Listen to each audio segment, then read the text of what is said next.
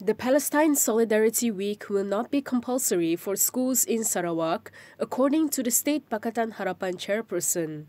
Chong Chieng Jen, who is also the Sarawak DAP chairperson, said he has confirmed with Deputy Education Minister Ying on the matter. In a statement, Chong said the circular by the Education Ministry for all schools to observe the Palestine Solidarity Week has caused great concerns among all sectors in Sarawak.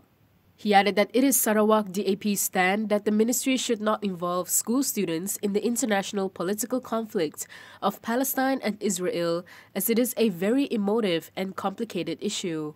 Chong further said that while Sarawak DAP is against the atrocity of war and wish for peace, they do not want children to get emotionally involved in the conflict at such a young stage.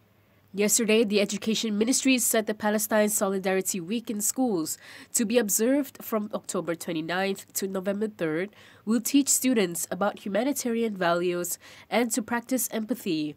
Several lawmakers have raised objections to Putrajaya's decision to support the cause, saying schools should be neutral spaces for learning, growth, and understanding.